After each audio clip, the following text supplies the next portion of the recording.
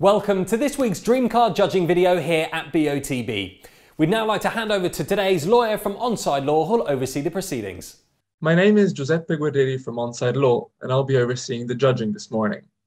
Firstly, I can confirm that the competition data has already been sent to the auditing company Assets. I would now like today's judges to introduce themselves and, using the secure link provided, mark on the screen where they think the center of the wall should be. The group will then come to a final panel decision. Good morning, my name is Matt Cannon. I'm a senior county referee and footballer.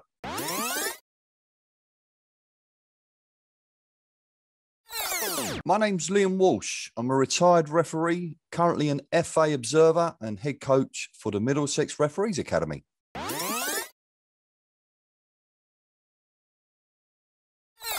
I'm Matthew Ray.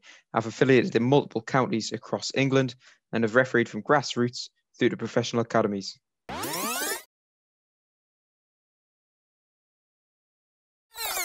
I'm Nigel Hicks. I've been a Supply League match official for the best part of 30 years and I'm an experienced football administrator.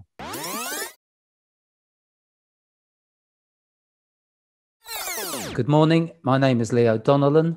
I'm an ex-professional football player, having been with Chelsea, Fulham and Leyton Orient.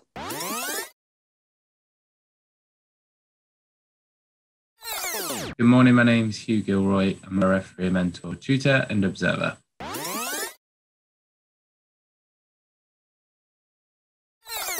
Hi, my name is Kieran Fitzgibbon. I've played football for more than 30 years and am now a senior county referee.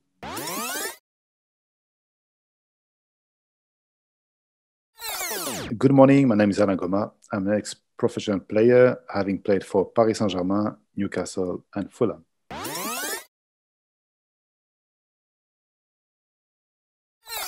Good morning, my name's Andy Braithwaite and I'm a football referee, mentor and licensed observer.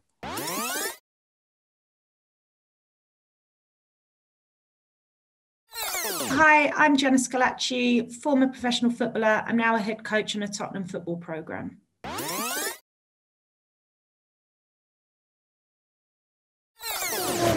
Judges, please now come to a final panel decision.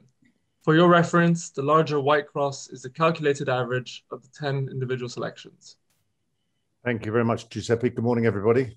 Morning, Matt. Good morning, Matt. Morning. So we've got two players in shot. The player in the front is in the red. He's sort of dropping down from ahead. He sees his shirt sort of ruffled up and looks like a bit of air billowing up. So I suspect he's on his way down. He looks like he's misjudged the flight of the ball, or possibly the white player is sort of who's coming through him has pushed him out the way. And you've got two good eyes. He's looking up above his head and slightly to his left. You can see we've got these sort of bit of white on the right side of his eye, left as we're looking at it. And the player is wide. He's got his arms up, his knee in the air, and he looks to me like he's sort of coming across to meet the ball.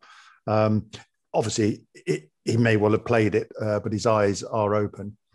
We've got a fair spread top to bottom, and we've got a fairly tight cluster in the middle. So if I first draw some lines up from this player in red, there's a pretty good agreement that it's sort of in a line. We've got Andy's out here just slightly to the right, and then from this player in white, we've got sort of one eye up towards Liam's at the top, and again Jenna's at the bottom here. Just get it across there.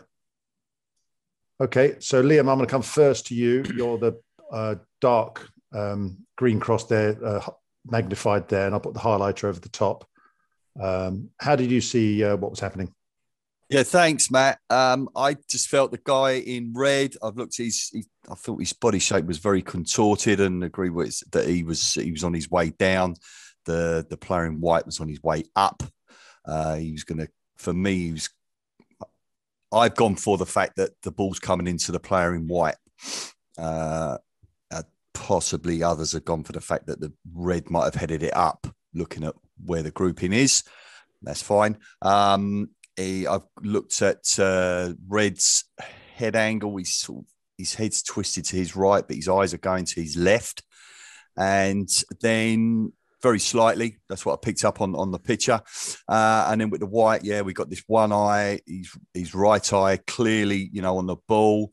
And I went for I've gone just above horizontal. that the ball's going to be coming into him. Yeah, thank you very much.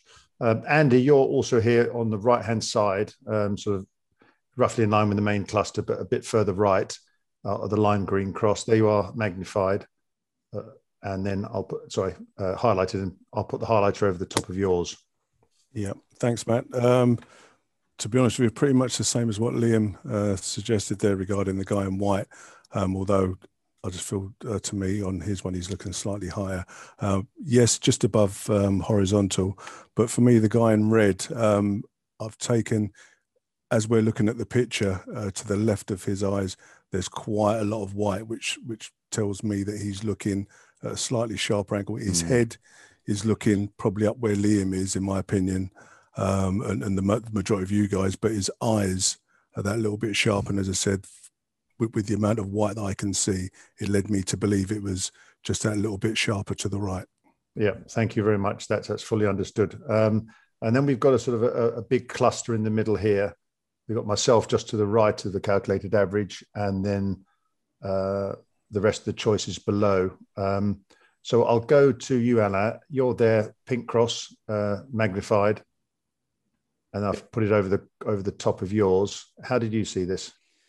Yeah, no, I agree with what has been said. I think, both players are in the air. The player in white is coming from the left, is jumping, is in movement, is attacking the ball, while the player in red, I think, is jumping from the spots.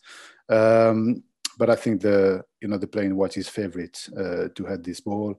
As my colleague said, I think it's looking, very slightly above horizontal.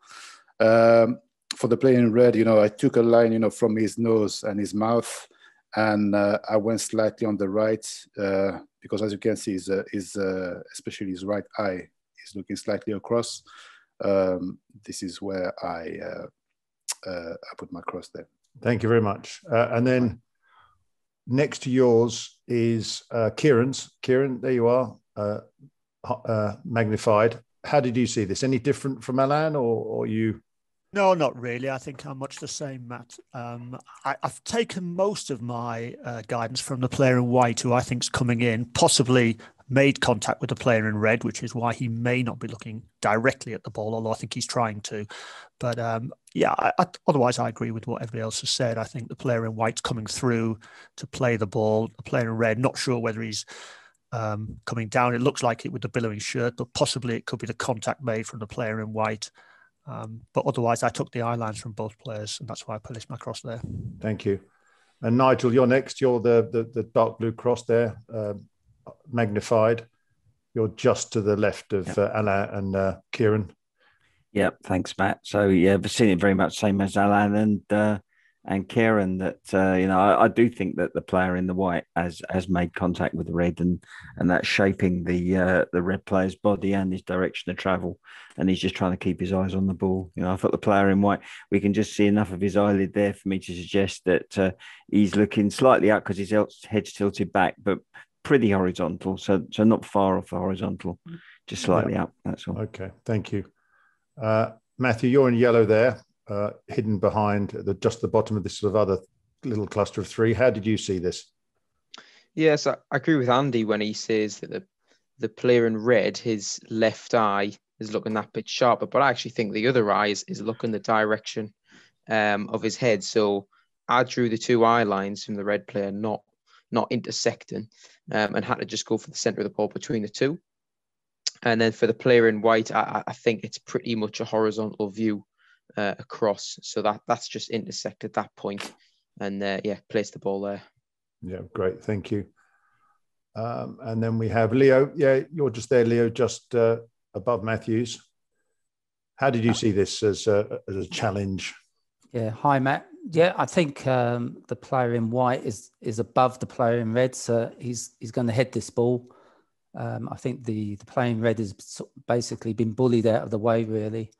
If you look at the player in red, his eyes, one is his left eye is looking more to the right, and his other eye is slightly looking more straighter. So I sort of went in between both of those eyes for guidance on that one. And with the player in white, I went pretty much directly across, Matt, but just slightly up. So obviously I cross-referenced their eyes. But as I said, the player in white he's gonna win this challenge. Yeah, great, thank you. And Hugh, you're there, Purple Cross. You're in the middle of it all again. There we are. How did you see this? Yeah, not too dissimilar to what's been said. I wasn't too sure if the ball had been played, just because sort of his body position, where his leg is, his arm, maybe could see spray around the player in white's head. I wasn't sure if it had been played, but from eye lines, as everyone said, it was horizontal for me from the white player, and then up to kind of his top right from the player in red, who's obviously off balance. Yeah. Okay. Thank you. And lastly, Jenna, there you are. You're the lowest of the choices. How did you see the challenge? Yeah, I agree with you with the guy in red. I think he's mistimed his jump. He's on the way down. I think for me, the player in white is coming through to win the ball. I took the player in white's eye line. I thought it was a bit flatter. That's why I've gone slightly below everyone else. And mainly the guy in red's left eye, the one that's more in focus. And that's where I've come to my point there. Okay, thank you. So as we see, we've got a fair spread. I mean, we have the majority of the crosses lower than this calculated average. And I think Liam and Andy's are far enough away for me to remove them. And you'll see that this average is brought down. I'll also draw some lines, further lines, just to get rid of the wider spread. So we see that there's quite a narrow choice, which with Jenna slightly to the left and mine ever so slightly to the right, but there's actually quite a narrow band. And then again, looking across from this player, again, we've got myself at the top now, and Jenna's a little bit away from the cluster at the bottom. And if I put the highlighter over the top, you'll see that Jenna's is slightly popping out the bottom. If I remove Jenna's, it goes into a very, very tight cluster with really, as tight a cluster as I think we've ever seen. So I'm of a view I will remove Liam and Andy, and then we'll have a little debate on whether Jenna's should be left in. But personally, I can't see how we can justify it because of the way she's popping out at the bottom of the magnifier, and that is such a tight cluster for the remaining choices. But I would like your views on that. So if I can start with you, Liam. Yeah, thanks. Thanks, Matt. Yeah. I fully agree with being removed, by the way. For that spot on. No problem with that at all. Sorry, Jenna, I'm going to say to come out because it just pulls it tighter into the cluster of 7. Yeah, thank you. Matthew? It's a tight call, this one. And I think mainly going with the principle that the highlighter should be over the cluster. Even though removing Jenna's moves across further away from mine, I would vote to remove. Thank you very much. Nigel? Thanks. As you say, tight call, but I would say Jenna in. It moves it away from where I put my cross and where I think the centre of the ball is. So I would say Jenna in. Okay, thank you. Leo? I would remove Jenna. Thank you. Hugh? I'd say remove just on how tight the cluster is, and we've often gone with magnifier covering all the spots. So for us, 7 to still be in. Thank you. Kieran? Yes, Matt, I think remove Jenna, but also another reason would be we had 2 others that were higher, and that sort of counterbalances those that were taken out. So I think not just the quite tight cluster, but also the balancing of the overall 10 judges. Thank you. Alain? Yeah, no, I agree with Kieran. I think if we remove Liam and Andy, I think we should remove Jenna also. Yeah, thank you. Andy? In relation to my own opinion, I would have to remove it. Yeah, thank you. I'm sorry, Jenny, you don't get a vote on this one. I think it's a correct thing to do because it is a very tight cluster. And although Liam and Andy are quite a way further out, it does skew that calculated average quite a bit further over and leaves a lot of votes on one side of the calculated average. But thank you very much. So Giuseppe, after a good debate, we've decided to proceed after a vote to remove Jenna's after myself removing Liam and Andy's previously. Okay, so you're happy with that decision? Yes, thank you, Giuseppe. Thank you. In that case, then please click submit. Thank you, judges. The coordinates selected are x3317, y630. These coordinates will now be passed to the auditing company Assets to calculate the winner of the competition, and they will then inform BOTB. That concludes the judging process. Thank you.